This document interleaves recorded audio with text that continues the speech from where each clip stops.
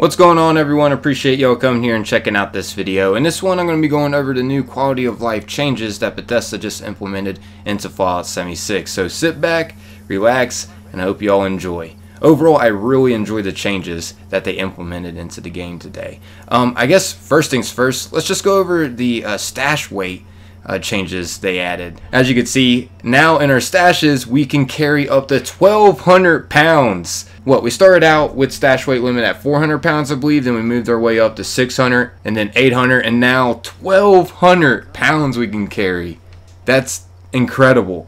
At least for me, I have a problem with hoarding. I always hold on to things thinking I may use it sometime in the future for some other build I might do or something. I don't know, I just always hold on to things, especially rare plans too. I like to hold on to them because I don't know if one of my other characters want them, or if someone that I talk to, or if someone may want them in a trade or something. I don't know.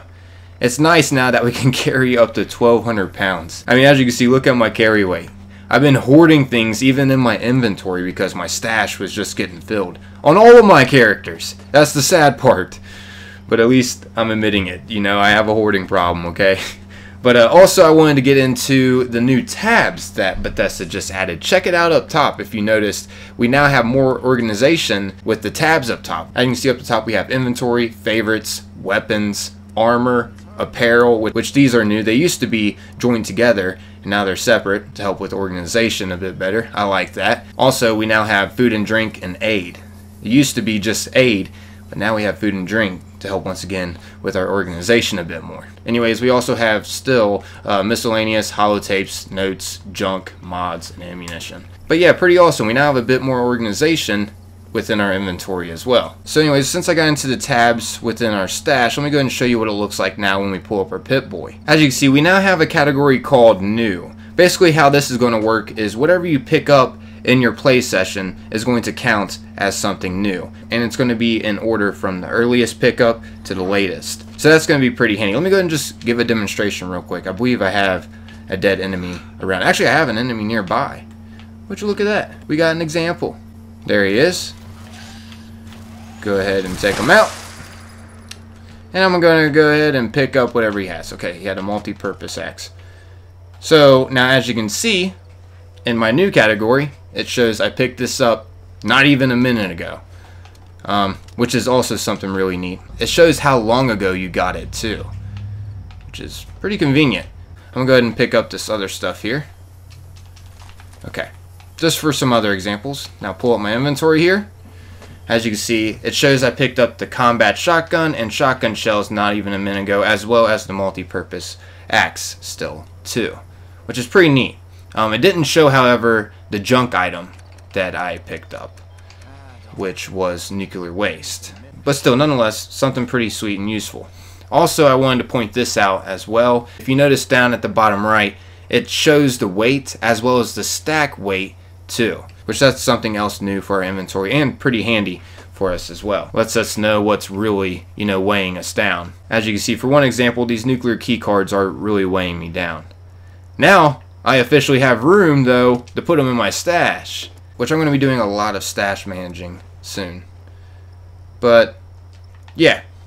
Anyways, that's another thing that was added new. That's pretty beneficial for us. Also, something else to point out here within our Pip-Boy, we also have armor and apparel, food and drink, and aid, just like how it was with our stash. So we have that set up now within our Pip-Boy too, once again to help with organization a bit more. I really like that. Something also here that I wanted to show you all, they did change up the build mode as well. They made it a lighter blue, and the reason why they did this is to make it more friendly for players who have color blindness. That's why they changed this from green to now, as you can see, this color, to now, as you can see, this color, like a lightish blue. I think that's pretty awesome of the developers to do that. I have no problem with this, but just an FYI, it still shows red though, if you can't actually place it there. But if you're good to place it there, it will show this light blue now. Once again, to help out players who have color blindness. Anyway, something else that I wanted to show you has to do with vending machines. But unfortunately, I am in a private server at the moment. So let me go ahead and back out of here and go into a public server and show you what they changed up with vending machines. Alright, so I'm in a public server now. Let me go ahead and show you one of the changes when you hover over people's camps. As you can see, this guy is a perfect example here. He has 5 1-star weapons, 4 3-star weapons, 2 4-star weapons, and 1 2-star armor. So yeah, that's one good example. Here's another example. This guy has 4 3-star armor pieces here. So this lets us know before we go what kind of 3-star, 2-star, 1-star weapons and armor they have selling at their vending machine before we go, check it out. This helps us save a bit more time. Really like how the developers implemented this into the game. Once again, bunch of quality of life changes that they added within this update. It's nice. This is something that the game actually needed. And over time, I'm sure they're going to continue to roll out updates like this to help improve our play experience to keep us engaged into the game. Anyway, something else that Bethesda added was now when we complete Elder Tier in Daily Ops, we will for sure be rewarded with something. We will no longer be rewarded with nothing. So, that's good news. Elder Tier can be pretty difficult, so it makes sense to be rewarded with at least something. Also, there's something new going on in the game at the moment until February 16th. If you log into the game, you can go into the Atomic Shop and claim a free weapon skin. This weapon skin, as you can see, is called the Heart Wrencher. And this is something that we'll be messing around with in the game until February 16th. So we'll be completing challenges and whatnot and being rewarded with some goodies. I think this is awesome of Bethesda to do this, and hopefully they continue themes like this. This is personally to me a great idea. As you can see, the description for this skin reads, "Show your enemies how much you truly love them with the Heart Wrencher. Be sure to check your challenges for limited time Spread the Love challenges. This skin will give your weapon a unique look and maintain all mod effects." So yeah, we're going to be having to run around with this weapon skin and do certain challenges that Bethesda requires us to do. Starting off here with the daily Spread the Love challenge, as you can see, we have to kill enemies with the Heart Wrencher at least 5 times, and we'll be rewarded 1 repair kit. Pretty neat. As for the weekly Spread the Love challenge, we get something unique. As you can see, if we kill at least 30 robots with the Heart Wrencher, we'll be rewarded the Robeco t-shirt and shorts. So yeah, I highly recommend to log into the game if, collecting unique items is your kind of thing. Once again, this will be going on until February 16th. So you got time. But keep in mind, the weekly challenges are going to switch up. Next week, I'm sure we're going to get some kind of different unique item. But yeah, I'll be getting more into this limited time thing further in the future, possibly. For now, I'm just letting you all know that it's in the game, and if you want to participate in it, log in and come check out these challenges with the Heart Wrencher. But yeah, that's about it for this update. They also did a lot of fixes too, as you can see here.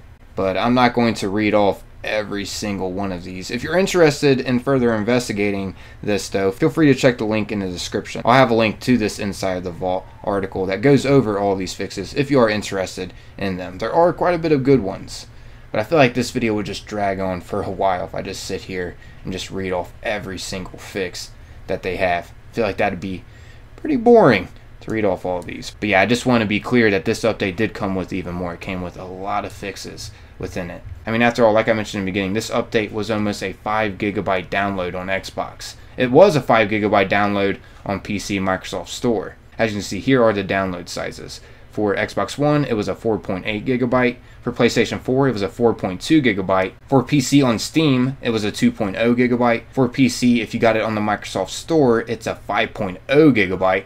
And for PC, if you got it on Bethesda.net, it's a 1.6 GB download. A pretty decent sized download just for some quality of life changes. But yeah, I'm out of here, everybody. Thanks for taking the time watching and listening.